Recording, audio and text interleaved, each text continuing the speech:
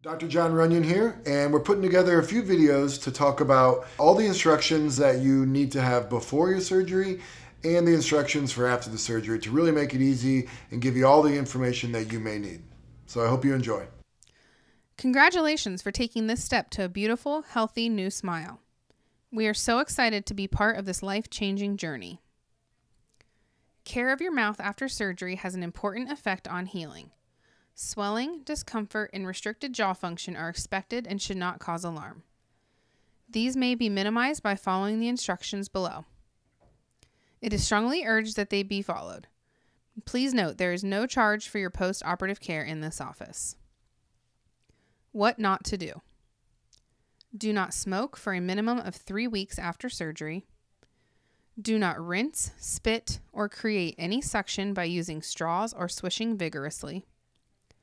Do not touch the surgical site. Do not lift or pull on your lip to look at the stitches. This can cause damage to the wound site and tear the sutures. Do not take aspirin or products containing aspirin for at least 1 week. Do not take narcotic prescription pain medication or any anti-inflammatory medication on an empty stomach. Do not continue any medications if you experience an allergic reaction. Do not drive or operate heavy machinery while taking prescription pain medications. Do not exercise, play sports, or participate in any strenuous activity for 48 hours. Do not eat foods that have seeds or hulls. Do not eat extremely hot or spicy foods or foods with sharp edges such as chips or pretzels the day of your surgery. Do not brush or floss on the surgical site for at least 4 weeks. This includes electric toothbrushes and water picks. Do not use alcohol-based mouthwashes for at least 8 weeks. With sinus lift. Do not hold in your sneezes or sneeze with a closed mouth. Do not blow your nose. Dab if needed. Do not bend over. Try to keep your head above the level of your heart. Do not swim, scuba dive, play a wind instrument, blow up balloons, or participate in any other activities that cause pressure changes in your mouth. With sedation. Do not drive or operate a motorized vehicle for 24 hours. You must have a driver to and from your appointment and stay with you for 24 hours following your appointment. Do not drink alcoholic beverages, take tranquilizers, or take sleeping pills for the next 24 hours. Do not make any critical or legal decisions for the next 24 hours. What to do? Leave your gauze in for at least 60 minutes. Replace with new gauze as needed. Utilize a dry tea bag for heavy bleeding by biting down on them on the wound site. Keep ice packs on your face for 20 minutes on, 20 minutes off, as much as possible to help with swelling. Continue this regimen for 24 to 48 hours.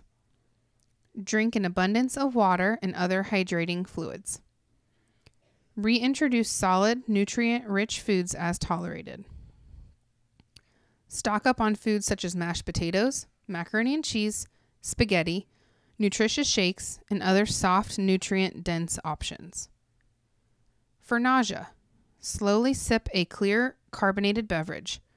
Follow up with a mild tea or clear soup, and then easily digestible foods like toast or Jell-O. Take Tylenol or ibuprofen every 4 to 6 hours, following directions from the bottle for mild pain and discomfort. Take prescription medications as directed. Get plenty of rest. Resume your normal dental routine, including brushing and flossing after 24 hours, avoiding your surgery sites. Use a saltwater rinse, 1 teaspoon of salt to 1 cup of water, or Paradex oral rinse if prescribed, 2 times daily for 7 to 10 days. Come in for your scheduled follow-up appointments. Full arch procedures. Eat only foods you can cut with a plastic fork or knife. With sinus lift, utilize Sudafed and Dimetapp to reduce sinus congestion. Sleep with your head raised. We recommend sitting at a 90-degree angle. With sedation, Have a driver to take you to and from your appointment and stay with you for 24 hours following. Rest and relax for a minimum of 12 hours after your surgery. Hey guys, I wanted to review some common scenarios that you may face after surgery, and there's going to be various degrees of intensity of these scenarios based on how big your surgery was. And some of your previous experiences with surgery will also correlate to the mouth surgery that we have just done. But I want to review them with you so you really have a good idea of what to expect, because most of this stuff's very common and can be obvious, but some of it isn't so obvious. So we want to be very clear and give you all the information that you may need to really get through this post-operative care very quickly, very easily, and without any problems at all. So after surgery, some light bleeding from the surgical areas is to be expected. You're going to leave here with gauze in your mouth, and we want you to leave it in there for, 20 to 45 minutes, just kind of based on how much bleeding you may be experiencing. But before you leave our office, we have verified that the bleeding has subsided. As you get moving, as your heart rate gets going, some bleeding might come back. And when you mix that with saliva, it can really make it seem like there's more bleeding than there really is. So if you notice that when you spit or when you look at your saliva, it has a very red color to it, that typically is just some blood mixed with saliva, which really appears to be more blood than there really is. But in any case, what we want you to do is get that gauze back in your mouth. We want you to have firm pressure on the area, and we want you to do that for 45 minutes to 60 minutes without any interruption. So very firm pressure right on the surgical area for 45 to 60 minutes. If you do that, vast majority of the time, that's going to stop all bleeding and there'll be no issues going further. If by chance the bleeding were to come back later with that increased heart rate or movement, it can really get that bleeding maybe to stir back up. We also have included tea bags into your take-home kit. Those tea bags are going to be very beneficial to put pressure right on the site. You can put gauze right on top of the tea bags, and there's actually tannic acid in those tea bags, which is going to help dissipate the bleeding and get that really to clot up well. So we've kind of provided you with the proper tools to stop any type of bleeding that may occur. Swelling and then subsequent bruising maybe after a day or a few days. The swelling is very normal. We expect that to occur really with any surgery, not just mouth surgery. What we advise you to do immediately is get ice packs on the area, cycle those ice packs on and off every 20 minutes. And we really recommend that for really 24 to 48 hours. Another thing you can do to combat the swelling is to keep your head elevated and even sleep a little upright. What that's going to do is help the swelling kind of drain down below and not accumulate in the jaw region. So those two things are going to really help with swelling, but swelling is normal and you can do a lot to dissipate the swelling. We've also given you anti-inflammatory medication that's going to dissipate that swelling from an internal basis, so really recommend following those medication directions very specifically. Now, if you do get some swelling after a few days, not uncommon to see bruising. That bruising can be in the surgical site and sometimes even away from the surgical site. Again, not uncommon at all, and we expect that to happen, especially with people that are more commonly will bruise in other areas of your body. It is not a sign of a problem, and typically that bruising will go away within a week to a couple weeks. So we consider that normal and no need for concern. Obviously, we always invite you with anything that seems outside the realm of normal to contact us. We are readily available for any concerns that you may have, and we'll always see you in the office for any type of post-operative care, and we can discuss that during that call. All right, guys, after surgery, your body's healing, your body is sending its cells up to the sites to try to get things to heal and not get infected and close up all the tissue. So your body's going through a lot. What can commonly occur is you notice that you're going to feel tired, you're going to feel lethargic.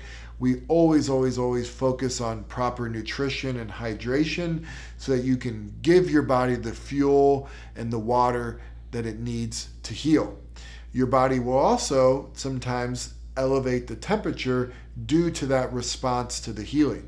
So what we tell everybody, it's very common to see a slight elevation in your temperature. a few days after surgery. That is not a problem, and it's no need for concern. In a lot of our surgeries, we are placing sutures in the mouth to help hold the tissue together.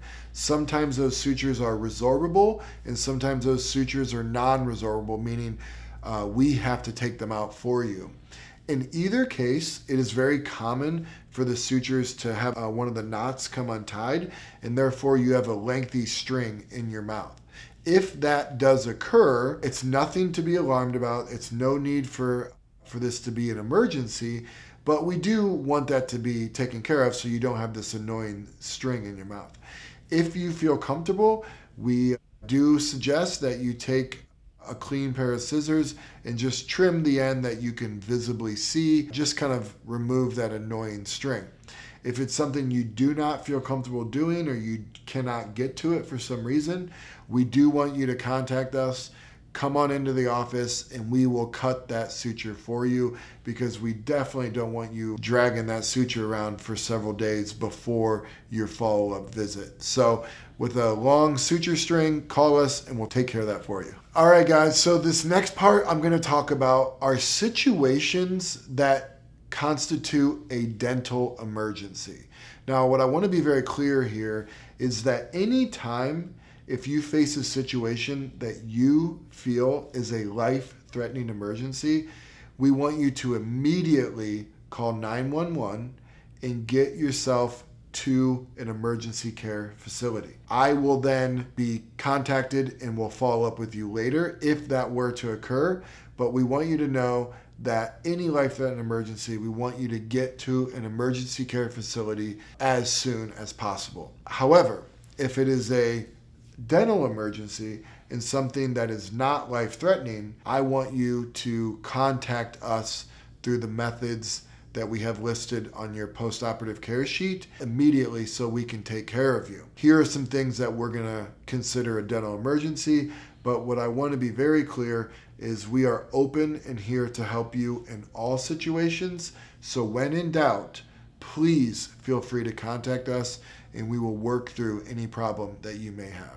You have jaw soreness or stiffness that is so severe that you are unable to open your mouth. Now, that is going to be a problem, obviously, because you're not able to eat or drink. So that is not something that we want to wait 2, 3, 4 days before we address that. So anything where you cannot open your mouth, we want you to call us right away.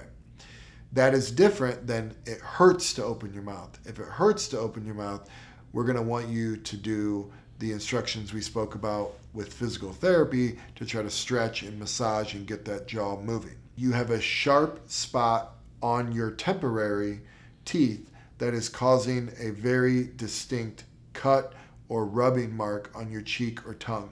That is not something we want you to sit through and let it get worse. So we want you to contact us right away and we will come in and get that adjusted.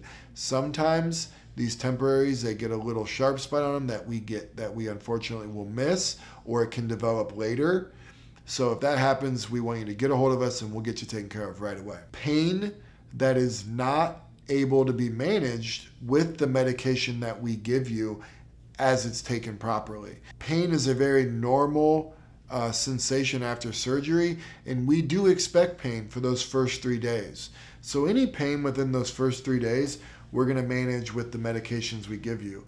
Outside of those first 3 days, that pain that is not able to be managed with the medication, we're starting to think there may be a problem, so we want you to get a hold of us. So the rule of thumb that we kind of say out there is after 3 days, if the pain medication we're giving you is not managing it, we want you to get a hold of us right away. Bleeding that does not subside after 24 hours. So if it's been a whole day and you've done all the techniques that we've given you to stop that slow bleeding, we're going to want you to get a hold of us right away and we will meet you in the office to get that bleeding taken care of. So bleeding is something that can be normal for the first 12 to 24 hours, but after that 24-hour mark, we're going to want to see you and get that taken care of.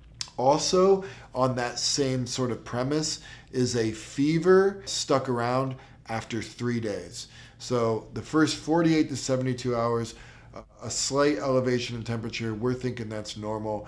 If it's been 3 days and you still have that slight elevated fever, we're going to want to hear from you so we can kind of walk through some steps to maybe manage that. The last on our list is going to be any type of allergic reaction you may experience relative to the medications, or maybe even on very, very rare occurrences, the appliance that we put in your mouth. So any type of allergy that you have, that is something that we constitute as a dental emergency. So we want you to get a hold of us right away, and we'll walk through the situation, maybe change medications, or sometimes even add medications to handle the allergy that may be occurring. Also the same with the prosthetic that's in your mouth. If you're noticing some allergic response to the materials, we're going to want to see you and get that taken care of immediately. So not something that we want you to wait several days for. It is our sincere desire that we keep you as comfortable as possible after your surgery and throughout your entire healing process. Our main goal is to get you healthy and get you feeling good as quickly as possible. We also want you to know that we are here for you at all times if you need any questions answered or any type of follow-up care needed. We're going to give you several materials. They're going to have contact numbers on them, including our dental website. The phone number for us at our office is 614-775-1300. Option 3 is going to get you to the right category to get a hold of our team. For all emergency needs, you're going to call 614-595-2378. You can also text that number, and we will respond to that call or text. And again, I want to note that any life-threatening emergency, you are going to immediately call 911 and get yourself to an emergency care facility, and you are not going to contact us on any level until you're into that emergency care facility and they've gotten you taken care of.